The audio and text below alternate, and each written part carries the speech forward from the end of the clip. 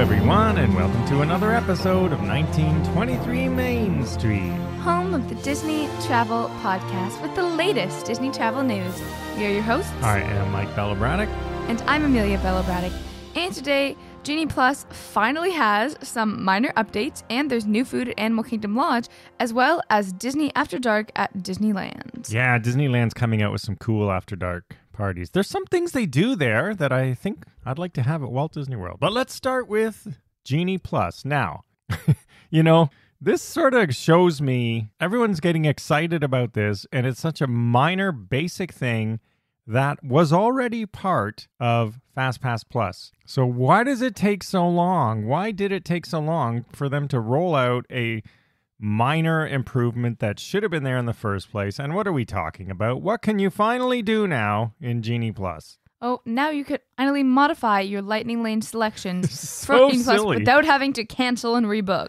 Yeah, so if you've used it or if you have not, the way it was, you make your initial selections for Lightning Lane, and then if you wanted to change it, you had to cancel. It was like this for the parks, I think, too, at first. You have to cancel it, and you don't even know if you can get another one.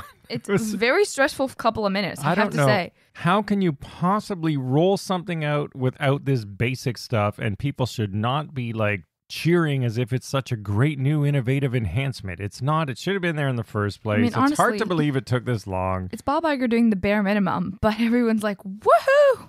Yeah, I don't even know if this was probably in the works before him, because it's obviously guess who's getting all the credit on social media? Oh, is he? It's the first thing you're going to complain about it when you use this thing. And like I said, it was there for all the past iterations of FastPass. You didn't have to cancel. You could go and it was modified. So here's how you do it now. If you want to make this change, you go into your selection that you've made. So you have to make selections first. This is only if you want to change it for some reason, change the time or the selection. So you go in, there's those little three dots in the corner, click on those on the Lightning Lane you want to change, and then you can do that from the tip board or the My Day tab in Disney Genie, and then select Modify Plan. Hey! And then after Modify Plan, they will show you what's available in the same park that you had your original one at, so you can change the time or you can pick a different thing. Only from what's available, right? So anyway, which is fair. That's the way it should be. But also, if you had a dining reservation or something the day that conflicted, you just weren't able to do anything, but you just kind of had to choose. It was a little bit problematic. But now, finally, we've made some minor upgrades. Yeah, I call it a minor upgrade. They probably call it some great new enhancement, but it's really fixing a bug. It should have been there in the first place. Well, it's a great upgrade to a problem that shouldn't have been there in the first place. They created a problem and fixed it, and then they're marketing it as a great new innovative feature. They were the problem and they were the solution. Yeah. So they fixed their own problem. Congratulations, Disney! Yeah, so we're happy about that, but come on, let's get real. Now, I'm going to do a poll this week because I really want to know what the rest of you out there like. Would you prefer the old 60-day FastPass, but a paid version, because that's what it would be? Well, I want it free. Or do you prefer Lightning Lane through Genie Plus? Who prefers Lightning Lane? We're going to find out. We're going to run a little poll this week. Because, I did run a poll last week in the show, just to finish off, asking who you think should be the new CEO. And Tom Staggs won. He's good. Yeah, Tom Staggs won. So he would have to come back to the Walt Disney Company, but it's not impossible. I did read they would have to buy his company to do it, but then he'd be back in the fold because he started a new company. But anyway. Disney's rich enough to do that. Yes, they could very well do that. So. Yeah, but all I'm saying is that Genie Plus, in theory, it's better because in theory you get on all these great rides, but realistically, FastPass guarantees more than Genie Plus realistically gets you. I'm really curious to see what people think. Do you prefer Genie Plus the way it is now, or would you prefer the original FastPass Plus, and assuming it would be paid now because, they're not going to go back? I think it depends how long you stay in the parks, because if you stay 6 or 7 hours, maybe Genie Plus makes more sense because you are able to get on more rides and no one has reservations. You got to get up at 7 a.m. and every single day of your trip, so all that stuff. That's really annoying. Yeah. But with Disney Genie Plus, you can get more rides because no one's guaranteed a good ride later in the day because it goes chronologically. But We'll see. Who knows? What the masses think, or at least our faithful listeners. We love having you here every week, and I want to hear your opinions on this. All right. So that's what's happening with Genie Plus. We'll test it out very shortly as we're there, in a week or so. Anyway, next up, if you like to dine at Disney's Animal Kingdom Lodge, there are some new things to try. Starting at the Magi Pool Bar, there are some new poolside snacks, and they have a little bit of an African twist Which to makes them. sense. Yeah, that makes sense. Shrimp bakuli. Oh, so this is a shrimp bowl inspired by the open-air markets in Zanzibar, according to Disney Imagineers. And this bakuli is chilled poached shrimp, pickled carrots, basmati rice, and a soy ginger dressing with a berber aioli. I do not think I would want that one personally, although I like all the components. I wouldn't want it, but I definitely think it's a nice little switch up from the traditional poolside pina coladas. Well, that's true. It is a little bit different. So is the next one. It's a multigrain tabbouleh. So it's a plant-based bowl. So there you go. If you're plant-based, you got something as well. And that's what you would expect from plant-based. Salad, grains, herbs, and vegetables. A salad? Wow. Yes. So innovative. I don't know. The next one might be something you might like. Ooh. So this is a spiced pork nacho dish, and it's topped with spiced pork, beans, herbed crema, yeah, and kachumbari. This actually sounds decently good. I would be intrigued to try this. Yeah, the pork is pork vindaloo, and that it's a spicy pork, but again, spicy is relative. You can make spicy really, really spicy or not too spicy, and I'm assuming they'll make it, for the masses. So moderate, mildly spiced, so you can taste the spice, but it won't be too hot. I have a decent spice tolerance. I'm just not inventive. Like, I will just go for the most basic food. But yeah, so it's paprika, garlic, tomato, vinegar, and their house-made spice blend. So we'll see how spicy that one is. If we get to try this, we don't go to Animal Kingdom that much to eat. I have to say, that is where we did see the dreaded cockroaches palmetto bug. At Boma. Yes. Goodness, it's called a palmetto. As Disney will try to, or Floridians, no, it's the palmetto bug. Well, if you Google palmetto bug, it says American cockroach. I don't care how good that last one sounded. This next one is going to be my all-time favorite. The short rib grilled cheese. Oh, so this is what you're going for. Can we make this at home? So this is a slow-cooked short rib with house-made spice blend, tamarind and red wine under tender on buttery brioche bed with Gouda cheese and pickled onions. Yeah, that does sound pretty good. I want this You're usually like, a purist with your grilled cheese. I'm surprised you'd want but it's a meat grilled cheese, in it. But it's ribs. It's slow-braised ribs. It's beef short ribs, which you do like. I make them here in the smoker. I would at least give it a decent shot, is all I'm saying. Yeah, and they also have a few other things at the Mara. There's a marinated sun-dried tomato and herb ricotta flatbread, so basically, pizza-style thing. And that's got fresh herb ricotta, tomato cheese, 4 cheese blend, and arugula. And there are 3 new bowls at the Mara. Oh. The Chermoula spiced shrimp bowl. They're liking their shrimp bowls there, I think. I know. And that has grilled shrimp this time, pilau rice, kale slaw, cucumber tomato salad, and Chermoula sour cream. I might try that one, but the next one I think I would prefer. That is the oak grilled chicken bowl. That is marinated chicken thighs, yeah, this slow one sounds roasted like over an oak fire. And then rounding out these new additions for our plant-based friends. So there is a new South African vegetable bowl, and this has a nice balance of vegetable stew, pilau. Curried vegetable stew, no less. Curry. Do you what like does that curry? mean? Curry. It's the Indian spice. You've had curry. I think you like curry.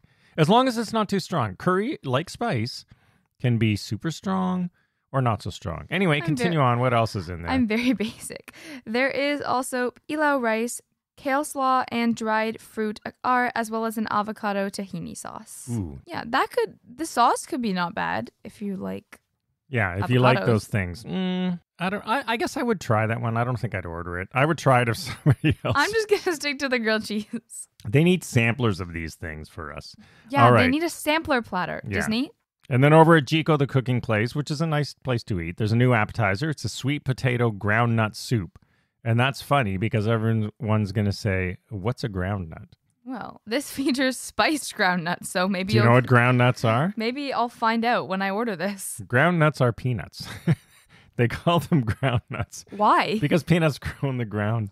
So, but especially with allergies, I feel like maybe you just want to be a little bit more common. Anyone with a nut allergy would probably know anyway. But anyway, this has spiced ground nuts, finger limes, pickled red chilies, and sorrel. This one might be all right. I would try this one. Yeah, I'd give this one a shot as well. And finally, to celebrate Avatar, The Way of Water. Yes, the movie that came out, Animal Kingdom Lodge, has made a new signature cocktail.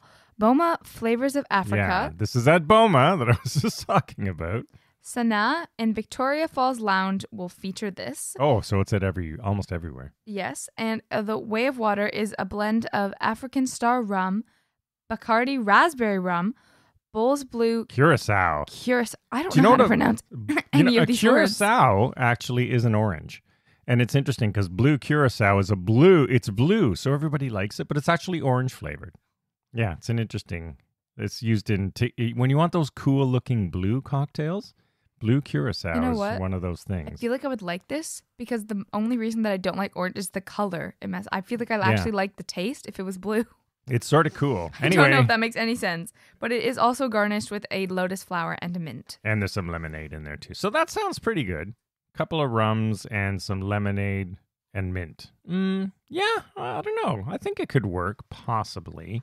And then that's it. So if you're going to Disney's Animal Kingdom Lodge, there's a bunch of new things to try. Yeah, maybe we'll have to head over there. And over at Disneyland, some very, very cool stuff happening. Yeah, so Disneyland is now getting Disneyland After Dark in 2023, and they have a Princess Night and a Sweethearts Night, which runs all the way from the end of January to mid-March on select dates. So let's start with the Sweethearts Night. January 31st, it kicks off, and it ends on February 16th. So a short run.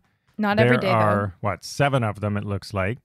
So what you get here, they're calling this date nights in Disneyland Park, right?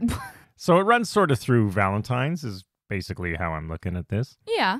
So you get there's a special fireworks show. There's a dance at the Royal Ball hosted by Aladdin and Jasmine, and that's near Small World. You can take a moonlit cruise on the Mark Twain riverboat with a live jazz ensemble to relax you. And there is also the Sounds of Island music from the Polynesian Trio at the Tropical Hideaway. And you can enjoy menu items that are available for purchase just at this event. So those are usually quite good.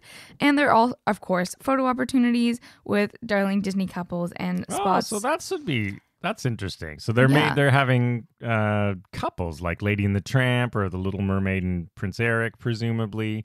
And you can pose with them as a couple yourself on date night. And as with most Disney events like this, the Disneyland Park gives you entry starting at 6 p.m. with just this ticket. Yeah, so you get pre-admission. And then also after that is Princess Night, and that is March 7th and 9th. So only 2 nights for this one. And this is a all-new first ever event, which has iconic characters like the Disney princesses, and you can receive a royal welcome at the train station with Princess Minnie Mouse and Princess Daisy in their amazing... Ooh, there's a stretch there. They're amazing. No, their princess outfits are so good. Oh, okay. They're so cute. I love them. All right, we'll give them that one. And I wish they were available. Ooh, with the trumpeters. All right, so you get a nice big welcome. Yeah, these are quite good. And there are concerts with Moana and Merida and more accompanied by live singers. And then there's also dances on the Tomorrowland stage with Vanellope Von Sweets. And there's Tiana's Southern Hospitality and jazz music in New Orleans Square. And of course, also menu items available for purchase specifically at the party. And photo backdrops with films like Beauty and the Beast and The Princess Diaries. Yeah, because they... I want that photo. Yeah. And for both of these parties, what's cool is they're giving you a free photo pass. So, you get to make use of it even if you never bought it before. As part of your ticket entry, you can take as many pictures as you want, get the free digital downloads. Disney World, take notes. You can print them yourself and so on and so forth. Again, you can get in early at 6 p.m. Tickets are limited. They are limited ticket events. They are on sale now at Disneyland.com. And then closing out the show, if you are a Disney cruiser... Yes. They are heading back to some tropical destinations in 2024.